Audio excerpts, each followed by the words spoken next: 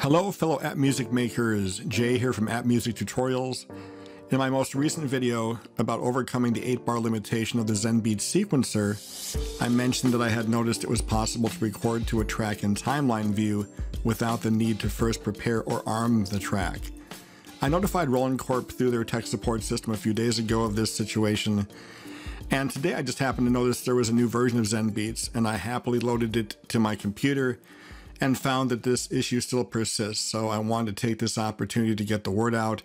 In my opinion, this is a huge issue, especially if you create most of your songs in timeline view. Here, I have a project already loaded, and I will use this to demonstrate the issue.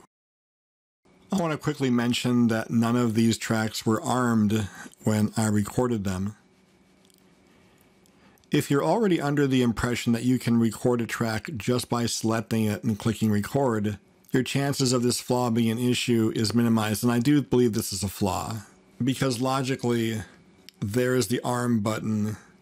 If you've ever used a digital audio workstation before, then you'd be under the logical impression that one must arm a track prior to recording a performance, which is the case in all the DAWs I've ever encountered.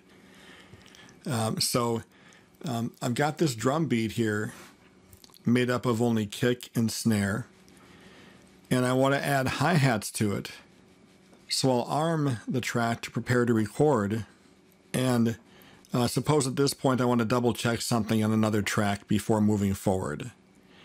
So I'm going to go ahead and take a look at the Funky Keys track, and let's suppose I've examined something and I'm fine with the way it looks, and I'm ready to continue. So then I'll record the hi-hats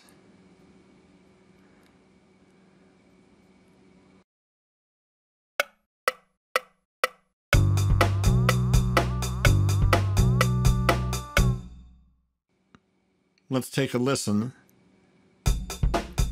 So we can hear the hi-hats have been added to that clip.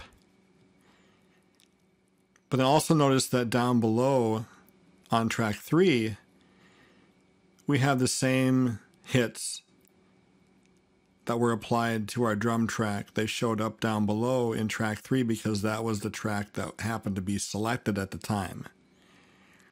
So it does record to the armed track, but it also records to any other track that happens to be selected.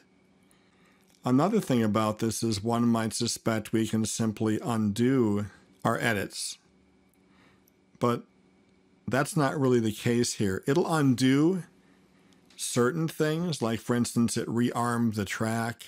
If I undo again, now I've not armed the track yet. Now I'm back to the soloed state of the track, but none of the MIDI data, none of the recorded information is being removed in either the drum track or in track 3. So I have knowledge of how to fix this.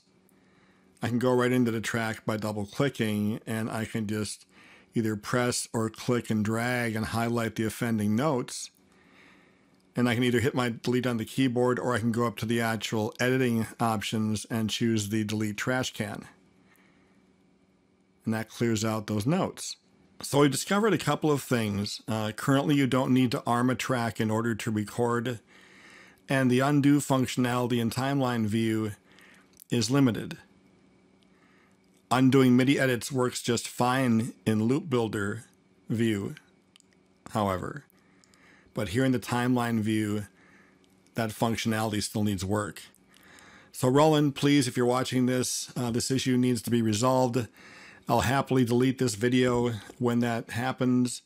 And of course, viewers can always rely on App Music Tutorials to keep you updated on any significant changes and features in Zenbeats.